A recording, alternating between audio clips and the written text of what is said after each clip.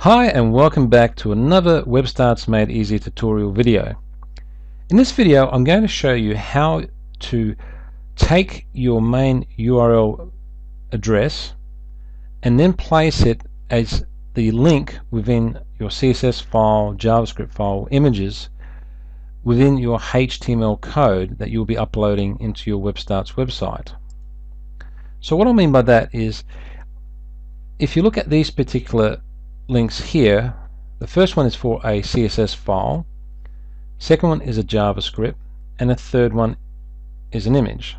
Now hopefully you've already watched the tutorials about external links and how to create a link to an image, so you understand what I'm about to talk here.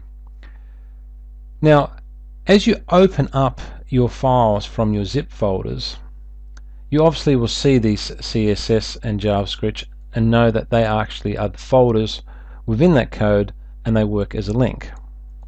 Once you upload those files and images into your WebStarts image, all you need to do then is add the main part of the URL link address into these sections. And what I mean by that is, if you look here, I have www.webstartsmadeeasy.com/uploads.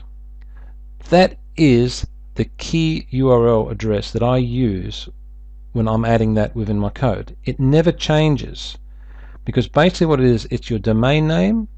The / means it then goes onto another section within that server, and the uploads is basically the uploads file within your website.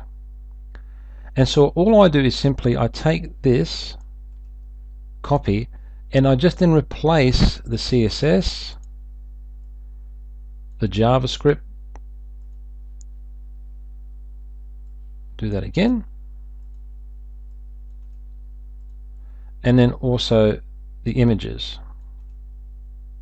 So what I've now done is I've now replaced the eternal links folders within the code with the actual proper website links.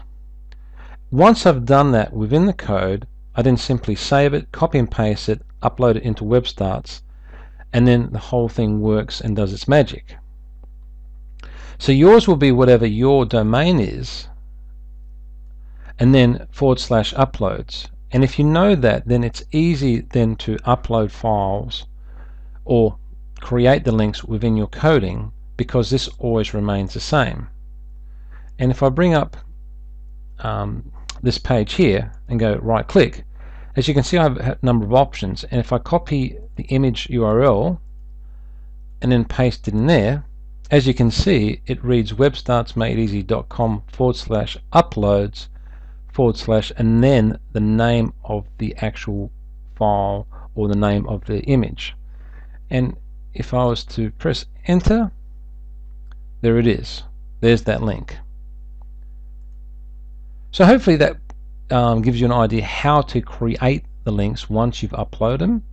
Again, as I say in all my videos, repetition is the mother of skill. So watch more, learn more, and have fun building your dream website.